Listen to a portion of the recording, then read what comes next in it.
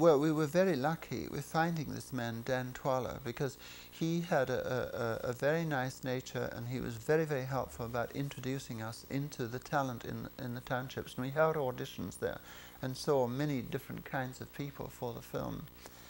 And there were several people who were auditioning for the actual chief role of the female in the film.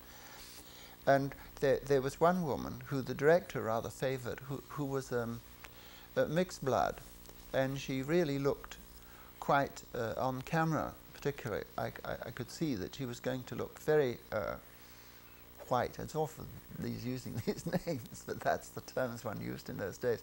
And her whole manner was very Hollywood, very, very commercial singing, and the director really favoured this woman.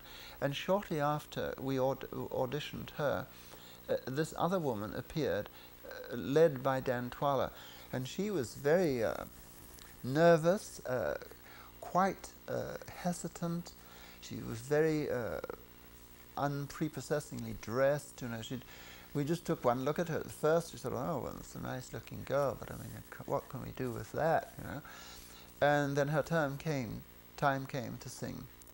She got in front of a camera, and it was like something out of a movie. I mean, suddenly this woman took on a whole new personality. Her eyes sparkled, her face broke into a smile, she had a sort of swing to her body, and she sang like a bird. I mean, she was just absolutely wonderful.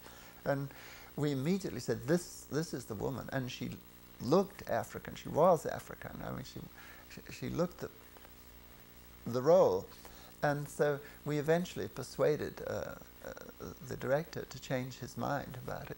I mean, the persuasion came from the fact that my little aliens in the company were the ones who held the purse strings mostly, so ultimately he had to give in. He wasn't at all pleased about it. But she turned out just as promising as we had expected.